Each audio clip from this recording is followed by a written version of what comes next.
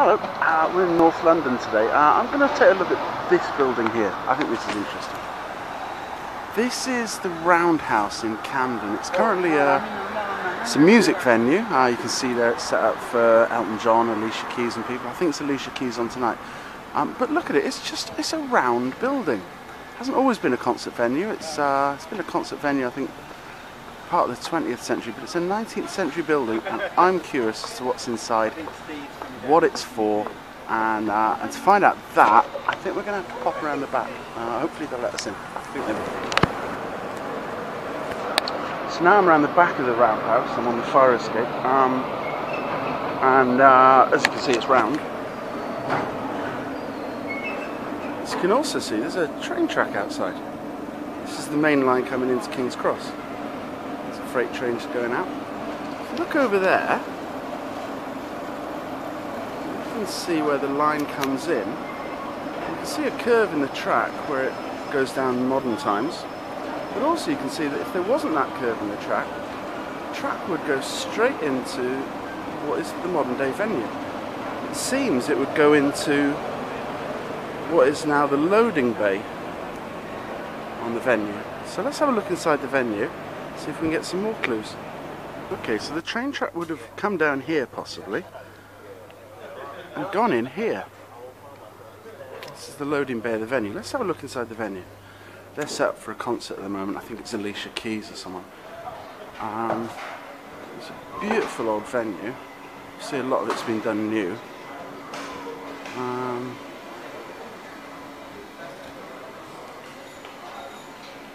Some of it is quite old. Let's see if we can get in the middle and see what's going on. It's a bit blinding with all the lights in here. And here we are in the middle of the Roundhouse. You see all these pillars. Big circle. That's why it's called the Roundhouse, because it's round. Okay, so we've got rid of the band so we can have a better look at the actual hall itself. Inside the Camden Roundhouse, because it was a bit annoying before with all those lights in the way, wasn't it?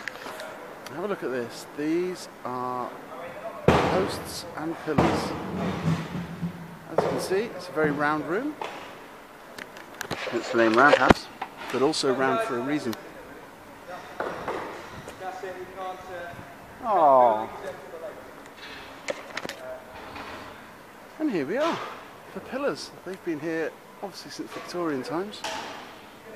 And they're evenly spaced. Just going to quickly measure them. 1, 2, 3, 4, 5, 6, 7, 8. Just over 8 foot. What's 8 foot wide? Steam locomotives 8 foot wide.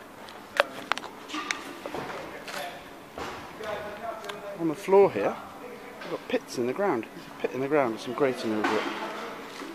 That's an inspection pit. Then we have a pillar gap with no inspection pit. Then we have a pillar gap with another inspection pit. So you can empty the ashes out of the locomotives here. And this goes all the way around. Each alternate pillar has an inspection pit. In the middle here would have been a turntable. So as we saw earlier, the loading bay just over there. The trains can come straight through from the track there, into the centre here, onto a turntable, and then reverse off into each of these little sections with an inspection pit. Absolutely genius. Luckily, funnily enough, this size of just under 8 foot means in the modern day on the stage, they can get a drum kit on a drum riser, its little platform, can wheel in between these 8 foot gaps and make it out onto the stage. That's how it works.